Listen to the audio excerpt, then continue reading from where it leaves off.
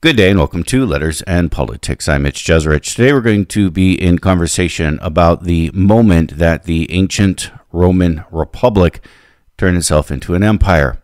My guest for this conversation is Barry Strauss. Barry Strauss is a professor of history and classics at Cornell University. He's the author of a number of books. His latest that he joins us for a conversation on is called The War That Made the Roman Empire, Antony, Cleopatra, and Octavian at Actium. Barry Strauss, it's a great pleasure to welcome you to this radio program. Thank you. It's great to be here. As I was saying the introduction there, I started thinking to myself when I said, this is the moment that the Roman Republic becomes the Roman Empire. And I thought to myself, well, is it really the moment? Because didn't they believe even after this period of time that it was still a republic going onward? Yes. I mean, they called themselves a republic. Whether they believed it is another question. It's an example of the brilliant, relentless communication strategy of the man who became Augustus, that he refused to call it a monarchy, refused to call himself a monarch or a dictator, acted as if it were still the republic, but officially, but his behavior spoke otherwise. Augustus, I think we're going to end up talking a lot about him, also known as Octavian. So walk me through his differing names. He had many names.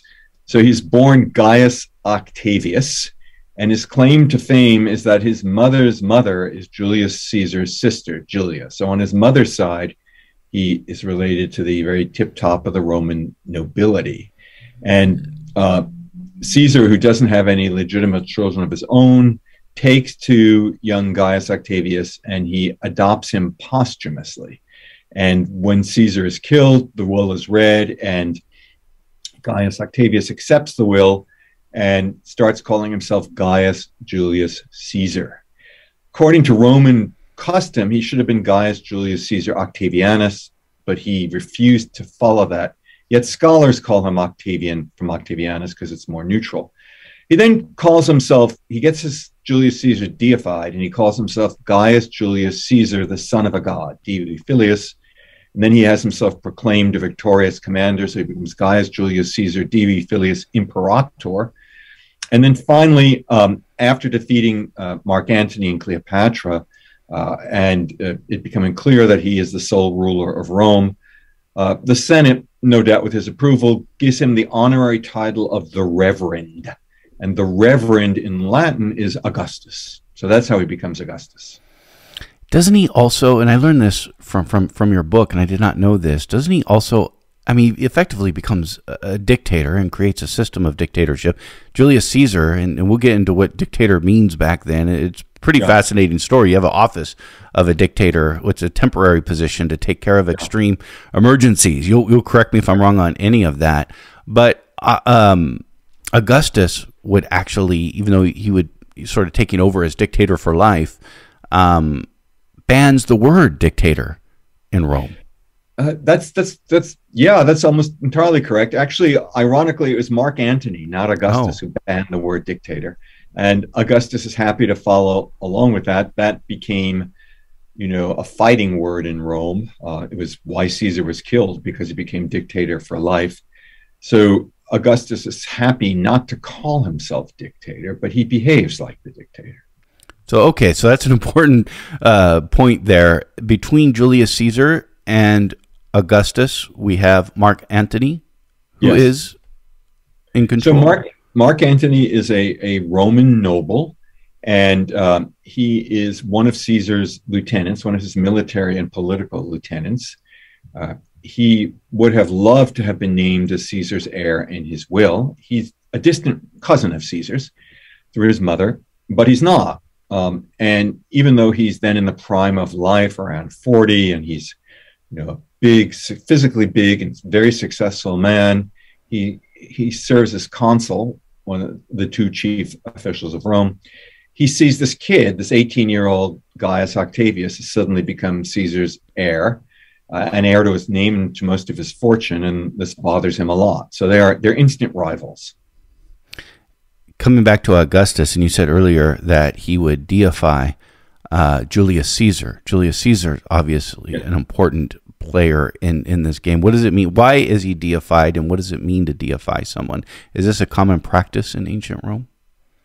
It's not a common practice in ancient Rome. It's a practice that was used in the East by Greek-speaking kingdoms whom the Romans looked down on.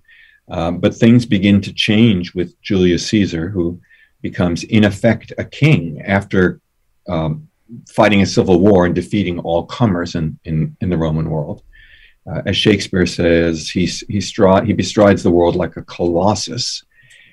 And Caesar's offered deification in his lifetime. Nothing really happens about it. And then after his death, he is, in fact, deified. So what does deification mean? The Romans were pagans, and they had a series of gods. Being deified would not bring you into the top rank of the gods. It's a different word than deification. It's actually more like divinization. It doesn't make a whole lot of difference to us. I suppose it's becoming like a holy man, a holy person. And it was a recognition of a celebrity and an achievement that was beyond all normal human capability. But it certainly gave Octavian bragging rights because he could call himself the son of a god, the son of a deified person. It's the same word as our word diva for a great opera singer. The Italians also talk about divo for a male opera singer, and so Caesar is a divus. He's deified in this way. So somewhere between celebrity and sainthood. Is this, well, that's what I was going to ask, is this sort of a precursor to when we would have a Roman church, Catholic church, that would grant sainthood to people? Well, only in a very, very vague way. I mean, Christian sainthood is something really, really different, but it's certainly a recognition of more than ordinary status, and the Romans would have said it was of a closeness to the gods. Of course, Christians would look at it from a different point of view. How old is the Republic at this time that we get this war between with Antony and Cleopatra against Octavian? So the Republic is almost about 500 years old. It's becomes a republic in 509, 508 BC. So that's almost 500 years. What does a republic mean? Well, for the Romans, a republic meant, first of all, not a monarchy. The republic was founded in a rebellion against the Roman monarchy. And the kings were thrown out. A republic was formed. And a republic, in our terms, it's dominated by an oligarchy of a small number of families. They have an inherited position, although it is possible for a few people to work their way in from outside. They're noble and they're wealthy to a greater or lesser extent. But it's not simply an oligarchy, because the people have a certain say in the Roman Republic. There are popular assemblies, and there are annual elections. And in order to be elected to office, you have to become a candidate. You have to beseech the people. You have to electioneer. And sometimes you actually have to pay people to vote for you. So it's a funny kind of system. It's much more oligarchic than our system. It's less democratic than ancient Greek democracy. It's mostly oligarchic, but it's not completely oligarchic. The people do have some say. But there are elements of democracy in it. Were they conscious of democracy when this occurred? Were they conscious of Athenian democracy? Yeah, they knew about Athenian democracy. They knew about Greek democracy, and they didn't like it. They thought that Greek democracy gave the people too much power, and that in order to have a good government, you really needed to have a balance. You needed to give the bulk of the power to the few, the wealthy, the educated, while also consulting the people to bring them into the system. So one difference is that in Greek democracy, they have assembly meetings, and you get to sit down on wooden benches, and when you want to speak, you stand up and go to the speaker's platform. The Romans didn't allow people to sit down because they thought that would encourage people too much to speak, and they didn't want ordinary people to be encouraged to speak. Likewise, in Athenian democracy, most public offices were chosen by lottery, and they were mostly held by boards. So instead of having a dog catcher, let's say there'd be a board of dog catchers. That's a way of making sure that if somebody gets through who's not all that good, there'd be others on the board. And they'd work by committees. In Rome, they did sometimes have boards, but public officers were chosen by election. The Athenians thought election was a bad idea because it could be a popularity contest, or it could reward wealthy people or educated people. The Romans thought, you got to do that. That's the way the government should work. So there are some similarities, but there are also a lot of differences. Yeah, they wanted the aristocracy to rule, or the oligarchy, right? Which I guess is the other side of the aristocracy. Yes, they probably would have called them aristocracy. They proudly call themselves the best men, the optimates, the best men. That's what, isn't that the original Greek meaning of the word aristocracy, of the best? Yes, it does. It means rule of the best. Yeah. And optimates is just a Latin version of that. Now, there is a decay, a political decay that is occurring here with the Roman Republic as we get into the time that you write about in this war, the war that made the Roman Empire. There's like a 100-year civil war that's been raging. There is. I mean, Rome is a victim of its own success. The Romans conquer this enormous empire, which at the end of the Republic stretches from Belgium and the Netherlands to the Levant, certainly to Syria and North Africa. And they're now ruling over tens of millions of people. But they have essentially the same political system they had when they were a small city-state. And they think that the small oligarchy of just a few hundred families is going to govern, 40, 50 million people. You can't really do this. It's not possible, especially because the Roman army is not a very big army. At its height, it's only an army of 300,000 men. Well, actually, it gets bigger at a certain point. But let's say in general, in the empire, it's an army of 300,000 men. How do you govern 50 million people with an army of 300,000 men? You can't. You have to get buy-in from the local elites. And yet, the rulers of the Republic were unwilling to make that kind of a concession. They really thought they could go on forever, but it couldn't. Furthermore, they mistreated the ordinary Romans and Italians who had served as soldiers and had built the empire by conquering foreign people. So they created a large class of poor men who were willing and eager to follow any military commander who promised them money and land. And all of this destabilizes the Republic, enormous instability. And the Romans weren't wise enough to make the compromises that might have allowed them to keep the Republic. Yeah. So yes, it's a long civil war and a long period of instability. Yeah, and we could do several hours just on that alone. But getting to your story here, if we'll pick it up with Julius Caesar, he capitalizes on this dynamic. Right. He does. He's not the first, but he's one of the best, one of the most talented. He's a genius, a triple threat, as it were. He's a brilliant politician, a brilliant general, and a brilliant communicator, a great writer whose books we still read today. And he has the sky's the limit as far as his opinion of himself, especially after conquering Gaul, which was a major achievement, where he's treated like a king. He begins to think of himself as a king. And he really comes to the conclusion that the only solution for Rome and its problems is to have one family dominated, and that family should be his family. He doesn't come to that conclusion right away, and it's only as a result of a lot of opposition from others, but that's eventually how he ends up. So yes, he is a popularis, and in Roman politics, partly has a connotation of populist, not entirely. He's a member of the nobility himself. He's not a man of the people, and he has no intention of bringing democracy to Rome. But he's more sympathetic to the ordinary people than the best men are. He works through the institutions of the ordinary people, so the assemblies rather than the Senate.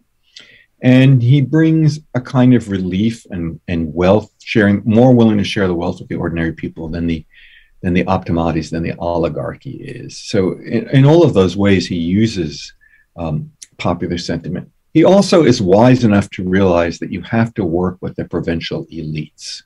that you can't treat the people you've conquered in Spain, in Gaul, in northern Italy, in the former Yugoslavia, in Syria, et cetera, and so forth. You can't treat them as if they're just your subjects. You need to bring them in to some extent, slowly but surely. You need to bring them into the inner circle, and that's the only way to run the empire. And that's another of the reasons for his success. So in claiming that his family, and that's interesting when you say only a single family should rule. So it is a family that rules? So, if we want to understand the way the Roman Republic worked, I'll use an analogy that's a bit tired and it's been used by many others, but that is the mafia. If you think of the mafia in which there were a series of families that govern, to some extent, the Roman Republic was like that. There were these few, more than 5 families in the mafia, dozens of families that governed the republic. And they were very jealous of each other and insisted that no one of them should dominate the political system. But the infighting, the quarreling, the faction fighting between these families was just too great for the system to be stable. I think that if the heads of these families had woke up and smelled the coffee, if they saw the need to respond to the needs of the poor people of Italy and to bring in the elites of the empire, they could have kept the republic, but they didn't. And that allowed an adventurer like Caesar to use all this new support and say, you know what, my family is going to be the dominant family in Rome. There's going to be we'll still have other families that have a share of power, but one family is going to be superior to all other families. That's going to be the Julian family. And that was totally unacceptable to the oligarchy, utterly unacceptable to the oligarchy. And the people weren't so thrilled about it either. They really weren't. But they were so embroiled within their own infighting against each other that threatened, that is what brought the cracks into or maybe one of the major things that brought the cracks into the Republic. I mean, hate to say it, but it kind of sounds familiar. It sounds all too familiar. I mean, one of the things that history, shows us, and Romans are an example, is that there's no such thing as permanency. There's no such thing as permanence. Every system changes, and one of the measures by which we judge whether a political system is good or not is its flexibility and its ability to adopt to change, to adapt, keeping the best of the old while accepting the new. And the Romans, in the heyday of the Roman Republic, the Romans had been brilliant about that. They really had been brilliant at tough-minded compromise. But they'd lost that ability. And partly success spoiled them. Too much wealth, too much power. It went to everyone's head. And it turned out that the only way they could restabilize was through civil war. And then, sadly, ultimately, having a monarchy that limited freedom of speech. Because there's no doubt that, although there are many things about the Roman Republic we shouldn't mourn, the one thing we should mourn is the freedom of speech that people had in the Republic. They lose that in the empire. That's interesting, because I know freedom of speech was important in ancient Athens, especially if you were a citizen, which meant that you were a male. Right. But at its height in Athenian democracy, regardless of wealth, you were able to participate as a citizen. Again, women, slaves were not, immigrants were not, but all males, regardless of wealth, were citizens were able to participate. And free speech was a fundamental aspect to that. I didn't realize you also had that in Rome. Absolutely, yes. The Romans really cared about freedom of speech. Now, for the elite, it's particularly the freedom of speech for the elite to speak in the Senate, to say what they thought. But it was for ordinary citizens as well. But that becomes a casualty of the empire, where the emperors crack down on dissidents. Tell me about Julius Caesar's assassination then, and how this fits into your story. So Caesar was assassinated on the Ides of March 15th, 44 BC. He was assassinated by a posse of senators. There are over 60 in the conspiracy. He seems to be wounded by he only has 23 wounds the day that he is killed. One of the things that's really striking about this conspiracy is they do it themselves. They don't hire assassins. the senators, the conspirators insist on killing Caesar themselves with their own hands, with their own daggers, at a meeting of the Roman Senate. And they were doing it this way in part because they wanted to show that this was a semi-official deed. They were not murderers. They weren't cutthroats, but they were acting in what they saw as an official capacity to save the state from a tyrant. Also, Romans believed that the founder of Rome, they believed there was a legendary founder of Rome named Romulus. They believed that he had become too big for his toga, as it were, and that he was assassinated by a group of senators. So they saw themselves as reenacting an event from the history of Rome. But why did they turn on Caesar?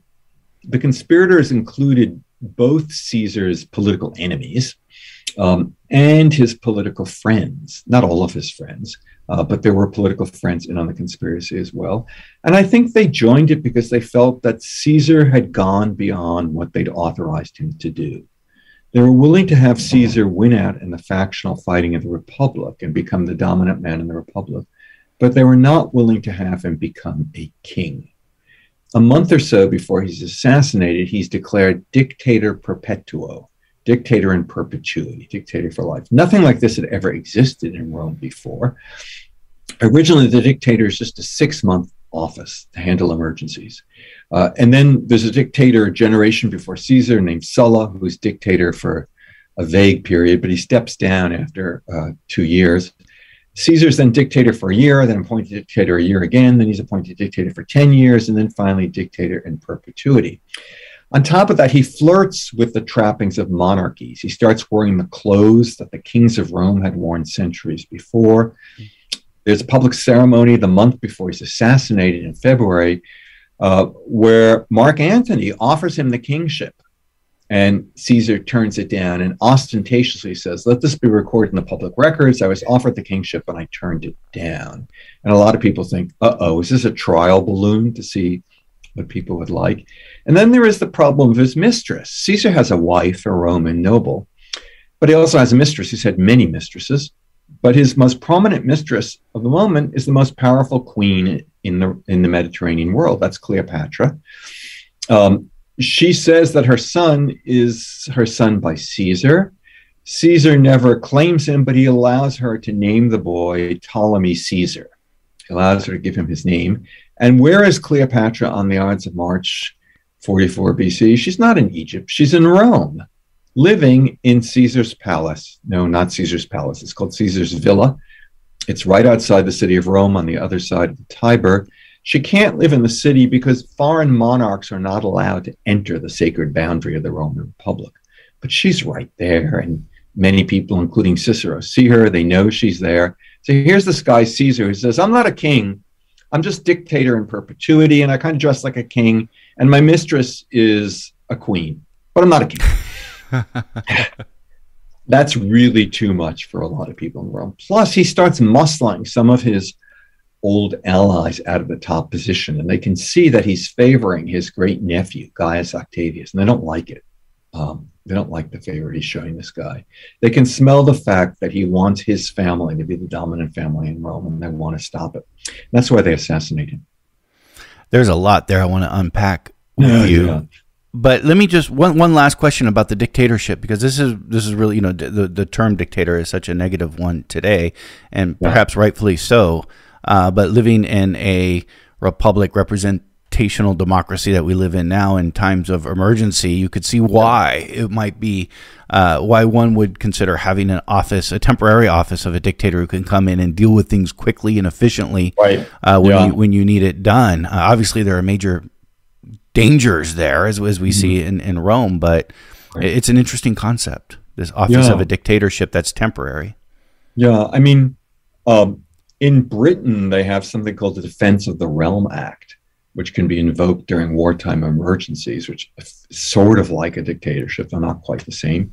And in the US, in the Civil War, Abraham Lincoln suspended habeas corpus, and there was a lot of debate as to whether he had the right to do it or not. But most people, I think, shrugged their shoulders and said, well, okay, we're in a great national emergency. So I think countries do this willy-nilly. They don't have an official dictatorship, but they don't like it to last for a long time. And for the dictator to be the dictator in perpetuity, that's that's another thing. Yeah. Yeah. I guess like we have emergency powers. That might be. We have emergency powers. Yeah. Exactly. Yeah. We have That makes sense.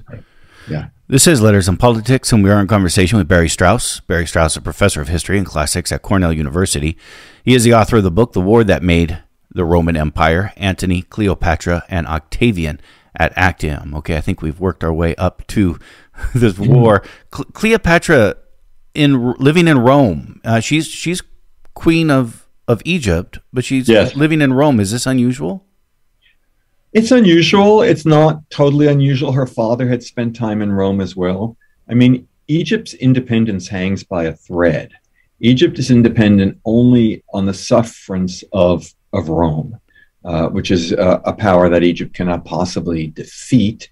The Romans have allowed Egypt to be independent in part because Egypt's a very wealthy place and Egyptians bribe Roman politicians, and in part because of the oligarchy. Because of the oligarchy, no one wants any one politician to get the credit for conquering Egypt. Because when the Romans conquer a place, they acquire a lot of clients, local people who are loyal to and in the hip pocket, as it were, of the conqueror. And the Romans didn't want any one person to do that. So Egypt maintained its independence, but barely. So her father had spent a lot of time in Rome, and it's reasonable for Cleopatra to spend time in Rome. No one can be safe on the throne of Egypt without having Roman on their support. But also, she is Caesar's mistress, and she wants to have another child by him. There are rumors in the ancient sources in Cicero that she is in fact pregnant again by Caesar, and she has a miscarriage after his death. But if she went to Rome and became pregnant a second time by Caesar, then in a certain sense it was mission accomplished. I mean, she went there to do that and almost succeeded. Why did she want this? Was it for political reasons? Was it for uniting the empires? I think it was for political and personal reasons. So politically, it is a way of securing the independence of Egypt. If Caesar and his heirs are the dominant people in Roman politics, then they might be happier with an Egypt that has Caesar's son on the throne. Also, and this is speculative, Cleopatra is a woman with a very high opinion of herself, a lot of dignity. She is a Ptolemy, and her family is descended from Alexander the Great's general, the first Ptolemy, son of Lagus. I think in a way she feels there's almost no one in the world worthy of her as Caesar, the first man in Rome, and it is almost her right to marry with him. I think Cleopatra was a brilliant woman, and Caesar was a genius. I think the two of them, there was probably real, genuine electricity between the two of them, and their affair is not just an affair of convenience, I'm convinced. Of course, so much of our understanding and actually the identity and who was Cleopatra is hotly debated today. But for many years, our idea of her stemmed from the actress Elizabeth Taylor and then William Shakespeare's Antony and Cleopatra. How would you describe Cleopatra? Well, I would say that Cleopatra is less like Elizabeth Taylor than she is like Elizabeth I of England, Catherine the Great, Indira Gandhi, Maggie Thatcher, Golda Meir. I mean, she's a leader. She is a ruler of her country. She's an administrator. She's a great strategist. She happens to be a woman, which makes her unusual in history, especially in ancient history, though not totally unique. I think we need to see her in that way. We do depend on Shakespeare, and Shakespeare gets his information from Plutarch's Life of Mark Antony, which is a brilliant work, but it's semi-fictionalized. We have other sources. Fortunately, we have a lot of coins that Cleopatra issued, and they present a different picture of Cleopatra than the one we get. She's not a beauty. She's meant to look masculine, and whether she really looked masculine or not, we don't know. It may be that she wanted people to think of her a king, so they make her look masculine. In her later coins, she is bejeweled, bedecked out with jewelry, and her hair is very, very carefully coiffed. It looks like cornrows, to tell you the truth. She looks majestic. She looks absolutely majestic. So not perhaps Elizabeth Taylor looks majestic as well, but even more of a power broker than Elizabeth Taylor. About her ethnicity, so Cleopatra was certainly descended from the Macedonian dynasty, and there was a Persian in the family tree as well. She may have been part Egyptian. There's reason to think that her mother and perhaps her grandmother were members of an Egyptian priestly family. And if that's the case, she would have been part African. Beyond that, it's really hard to say. She was the only Macedonian dynasty leader who spoke Egyptian. Is that correct? Yes, that's absolutely right. She's the only one who spoke Egyptian, which is also, a straw in the wind, as they say, to suggest that perhaps her mother was Egyptian and taught her Egyptian. But she spoke at least 7 languages, so it's not proof positive. It's impressive to speak 7 languages, though. It is. Well, she was a very, very bright person, very bright. This is an old dynasty. I mean, it's pretty remarkable that no one before her learned Egyptian. It is absolutely remarkable. But they saw themselves as the exploiters of Egypt. Yeah. Originally, they really disdained the Egyptians. They built a new city, Alexandria, on the coast of Egypt. And Alexandria is always referred to in the ancient sources as Alexandria beside Egypt, Alexandria next to Egypt. In a phenomenon that's not unknown to us today, it called itself the city. It saw itself like San Francisco or New York as kind of separate from the rest of the country. It was a city. There are 3 main populations in Alexandria. There was the Greek speakers, Greek and Macedonians who spoke Greek. There were the native Egyptians. And there was a big Jewish community in Alexandria as well. And there were other foreigners living there as well. But it's different from the rest of Egypt in that sense. It's also a port city, open to the world. The Egyptians had not been great sailors. It's only when Greeks and Macedonians take over that Egypt becomes a great naval power as well. And we all think of the library and the lighthouse, but I think of the library of Alexandria. Yeah. It's a great place of learning because of this library. Some of the texts, many of them have been destroyed, but we still have some of the texts or the stories anyways from the past, including the organization of such books as like the Iliad and the Odyssey and such things. Yeah, absolutely right. The library was the library and the museum, as it was called, which is more like a university in our terms. They really were the intellectual center, or one of the great intellectual center of the Greek-speaking world for centuries, and they had huge impact on Rome as well. But this is a colonial power, this Macedonian dynasty in It is. It's a colonial power. The Egyptians, over the last century or so of Ptolemaic rule, the native Egyptians gained more and more power. They were able to take some of the power back. There never were that many Macedonians or Greeks who emigrated to Egypt. And the only way to fill out the army and the police was to enroll native Egyptians, which they did. And some of those native Egyptians became honorary Macedonians. They get Macedonian names. You meet lots of people who have 2 names. They have an Egyptian name and then they have a Greek name. And Egyptian religion becomes very popular with Greek speakers. And we even have texts from Greek speakers who say, I'm being mistreated by the native Egyptians. They're biased against me because I'm Greek. So it's clear that it's not just a one-way street, that Egyptians are gaining more and more power, certainly by Cleopatra's day. So we have the assassination, now coming back to where we were before, of Julius Caesar. Yeah. I guess there's a vacuum that's to be filled. Sounds like it's first filled by Mark Antony. Yes. So in part by Antony, who is the consul, but also by the assassins. The assassins call themselves the liberators, and they want to govern Rome, but they quickly run into opposition from Caesar's soldiers, Caesar's veterans. They're not very clever about it. They don't understand that the key to power at this point, or one of the keys to power, is you have to pay off the soldiers. If they wanted to win over Caesar's soldiers, they should have given them a raise, but they don't. And so they're forced to flee from Rome. Yet some of them are still in Italy, and there's a power struggle. It's rather complicated. Young Octavian was not in Rome at the time. Caesar was planning to invade the Persian Empire. I know this gets very complicated. At the time of his assassination, he was about to leave Rome on a multi-year military campaign. And his great-nephew, Gaius Octavius, was already at military headquarters, which is located across the Adriatic in what is today Albania.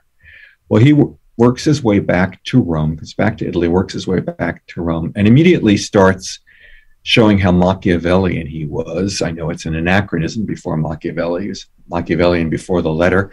He makes friends with Caesar's supporters, but also makes friends with the Senate and the party of the assassins, and raises a private army. He outbids Mark Antony for the support of some of Caesar's troops, raises a private army, and makes war on Mark Antony, who in turn is making war on the assassins in northern Italy. And he drives Mark Antony out of northern Italy, and Antony escapes with most of his army across the Alps to Gaul. Antony then turns around, wins the support of the Roman legions in Gaul, and Octavian says, on second thought, I want to make a deal with Antony. I'm going to turn against the Senate. So Antony comes back to Italy with a new army, and he and Octavian and a third figure named Lepidus, they make a deal to divide control of the Roman state among the three of them. It's called a triumvirate. About a year and a half after Caesar's assassination. They then institute a series of purges. The most famous victim is Cicero, who is assassinated. And they take over the Roman state, and they build an army to head eastward and fight the leading surviving assassins, Brutus and Cassius, who we hear all about in Shakespeare's Julius Caesar. And they defeat them in the battles. There are two battles at Philippi in the autumn of 42 BC. And then they divide up the Roman world, with Mark Antony getting the east, Octavian getting Italy and most of the west, and Lepidus getting a small part of the west.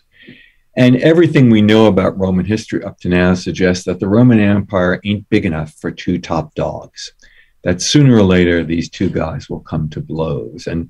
And so now it's 42 BC. Much of the next 10 years is about the drama, at times the soap opera, of the relationship between Octavian and Antony as to who will be the top dog in Rome. They fairly quickly get rid of Lepidus. Yeah, because most people don't know that name. The triumvirate. Is this the idea of, now, if we go back to the mafia analogy, yes, that this is just going to be three families now that rule? Pretty much, yeah. They're going to be three families that rule. It's, there's nothing in the Roman Constitution. Romans don't have a written constitution, but they have a customary constitution. There's nothing in it that would allow this sort of thing. This is revolutionary, basically, revolutionary government, but the three of them with their armies are going to run the state. Yeah. The Senate still exists, but it... Yes, the Senate still exists. It still exists. But it dethrones it or defangs it, or... It's much less powerful than it's been before. Much less powerful. When, for instance, Octavian, who now I think is 20 years old, he wants to be named a consul. And you need to be 35 to be a consul in Rome. The story is told that when the senators say, well, we can't elect him consul, one of Octavian's centurions goes into the Senate house, pulls out his sword and says, then this will elect him consul. So it's a pretty violent period, and it's also marked by a lack of political principles and an absolute abundance of traitors and turncoats. People change sides at the drop of a hat in this period. So now we have Mark Antony against Octavian. Right. How does Mark Antony then hook up, no pun intended, with Cleopatra? So Cleopatra is, the most powerful independent ruler in the Eastern Mediterranean, and she's also enormously wealthy. Antony accuses her of having been too willing to negotiate with one of Caesar's assassins, with Cassius, which she sort of was in order to try to save her throne, though she did try to stay away from it.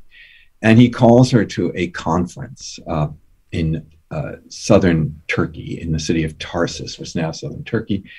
And she goes there, but she makes one of the most famous grand entrances in history. It's in Shakespeare, memorably, when she comes in on a gilded barge, dressed as Aphrodite, fanned by boys who are meant to be Cupids. And she, instead of going to Antony, makes him come to her, giving him the message that Aphrodite has come to play with the god Dionysus for the control of Asia. Now, in the Eastern Mediterranean now for centuries, all self-respecting rulers identify themselves with a god. It's just the way things are done. Cleopatra identifies herself with two goddesses. For her Greek-speaking subjects, it's Aphrodite, who's the god of love, but she's also a god of war. And for her Egyptian subjects, it's Isis, who is the god of motherhood and of eternal life. And Antony has already identified himself with Dionysus. Dionysus, of course, is also Bacchus, the god of drinking, but he's also the god who conquered Asia. And he's the god of Alexander the Great. Alexander identified himself with Dionysus because Dionysus had conquered Asia. And so Cleopatra is suggesting to Antony, let's make an arrangement. We'll be political allies and we'll be public relations allies as well. And of course, she's also offering her bed. And she's a very valuable bedmate because she's the former main squeeze of Julius Caesar. She brings prestige with her. And so Antony accepts, and the two of them become lovers after this famous meeting. She becomes pregnant and gives birth to twins, Antony's twin children. But they don't see each other for several years after this.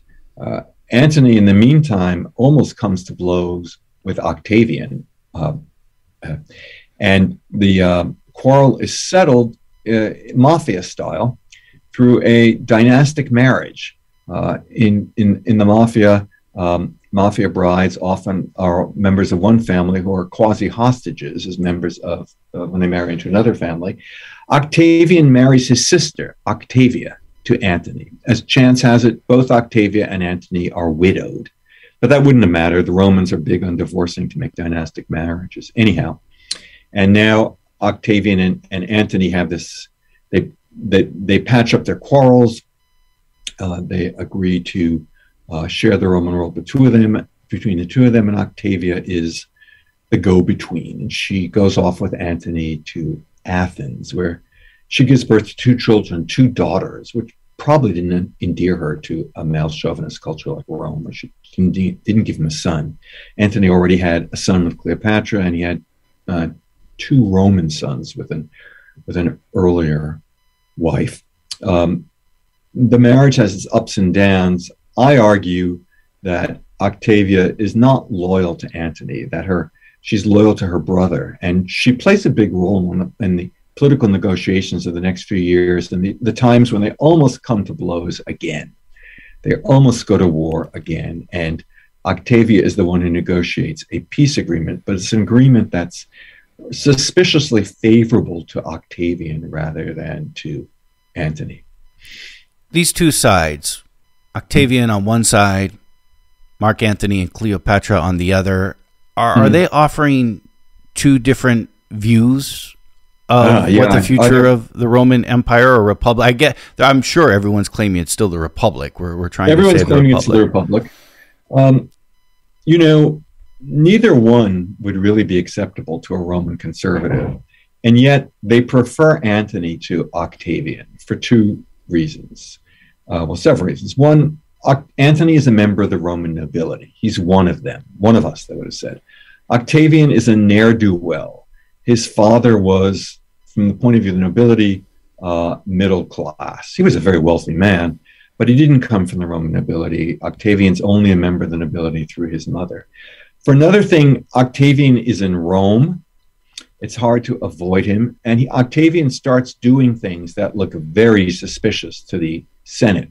The main thing he does is he starts building a dynastic tomb, a gigantic mausoleum, which is somewhat reminiscent of Egyptian pyramids and Etruscan mausolea. He's building it on the outskirts of the city of Rome. And you can still see the ruins of it today, Augustus's mausoleum. Antony's far away. It's true that he is playing with a queen, but it's pretty far from Rome. And the message his allies sent to the Roman Senate is he would be a better master than Octavian. He's not going to breathe down your neck. He understands what the nobility wants in a way that Octavian doesn't. So the few diehard Republicans left prefer Antony, though it's not much of a choice between these two guys. That's interesting. Going into this war, into this battle at Actium, I think this is 31 BCE. Yeah. Yes. One would have predicted a successful outcome for Mark Antony and Cleopatra. Yeah.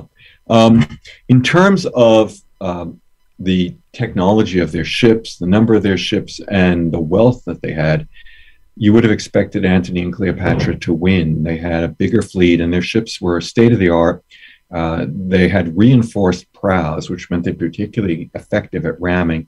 And they also had a small number of what we might call super tankers, super big ships that were capable of being used to break into harbor defenses. So they could have been used to invade Italy and attempt to take Brundisium or Tarentum, the two fortified towns in the south.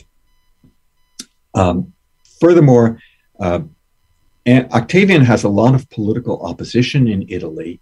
The Senate, at least a third of the Senate flees to Antony in the east. They don't want Octavian.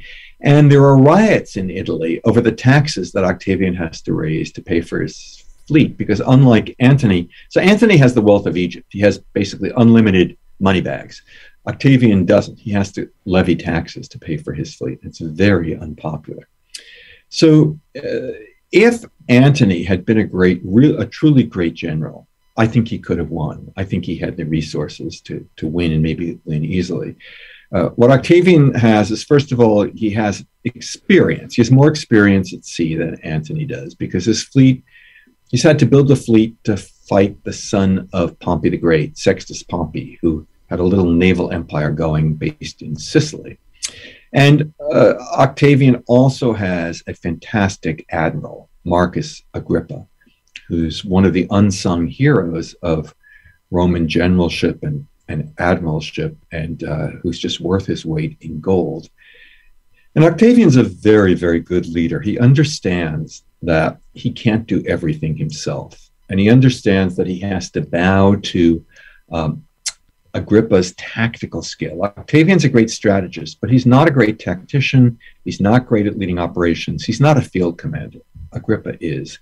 Octavian knows it, and that gives him a real leg up. And then Antony just does everything wrong. He just, not everything, but he does a lot of things wrong. As we've been more recently reminded, it's not enough to have great weapons and numerical superiority. You need to know what you're doing. Yeah. Moving ourselves forward here, because we're almost out of time, but we had you on several years ago to talk about your another one of your books, 10 Caesars, and we really got into Octavian becoming Augustus and sort of his genius in the decades that would form, even administratively speaking, I think the Roman, what we consider the Roman Empire after the Republic. But I want to add, what ends up happening to Cleopatra in all of this after they lose the war? Yeah. So Cleopatra goes back to Alexandria, and she brings Mark Antony with her. And she works on several escape plans. I think the one that she goes furthest on is building a new fleet to take her and her family to India, where the Ptolemies have relations. Is this because Rome's now taking over Egypt and Alexandria after the war? She sees that coming. It takes about a year before the Romans take over Egypt, but she sees that coming. So she wants to escape. But she's made enemies with an Arab people, the Nabatean Arabs, and they burn the fleet and prevent her from taking it. She and Antony toy with the idea of going to Spain and leading an insurgency there, but nothing ever comes of that. She may be involved. There's a mutiny of the troops in Italy that forces Octavian home. And I'd like to think she had something to do with that, though there's no real proof of that. But when all else fails, I think she's ready to throw Antony under the bus. She wants to negotiate with Octavian to try to, if not stay on the throne of Egypt, then at least let her son stay on the throne of Egypt. And failing that, at least let her children live. I think in the end, that's what she does negotiate with Octavian. Cleopatra's end is very controversial. And we don't know what really was said in the famous meeting that she has with Octavian after Antony has committed suicide. And she encouraged Antony to commit suicide. But I'd like to think that through hints and winks and nods, she agreed that she would commit suicide if Octavian lets her children live. And I think she does commit suicide. Octavian lets her 3 children by Antony live. He does not let her son by Caesar live. He has Caesarion murdered rather brutally, and Octavian's tutor and his public relations guy in Egypt, an Alexandrian named Arius, makes a terrible pun. There's a line in Homer that says, "Too many kings is a bad thing." And in Greek, it sounds like too many Caesars. So he says, too many Caesars is a bad thing. So Octavian can be the only Caesar, and Caesar's birth child, Caesarion, has to be murdered. Cleopatra, as you know, in Shakespeare, kills herself through the bite of a snake. The ancient sources say we really don't know if she was killed by the bite of a snake or by poison. And there are some scholars who say neither. She was really murdered by Octavian, but he created this fairy story of how she committed suicide to make her look bad. I don't believe that, because her own physician wrote about her death afterwards, and I don't believe he would have been in on the evil tale. I was skeptical about the snakes, but I consulted a colleague of mine who's a herpetologist, and he assured me that the snake story is plausible. So she might actually have been killed by the bite of a snake, just as Shakespeare has it. Purposefully. They found a poisonous snake, and then yes, that's how she would do it. Yeah, so Alexandria was the greatest medical center of the ancient world, and the sources tell us that Cleopatra experimented on condemned prisoners. Can you imagine that? As to what was the most painless way to die, and decided that this was the best way to go. Barry Strauss has been our guest. Again, Barry Strauss is a professor of history and classics at Cornell University. He has joined us for a conversation about his book. It's called The War That Made the Roman Empire, Antony, Cleopatra, and Octavian at Actium. Barry Strauss, I've enjoyed our conversation very much, and I thank you. Thank you. It was my pleasure.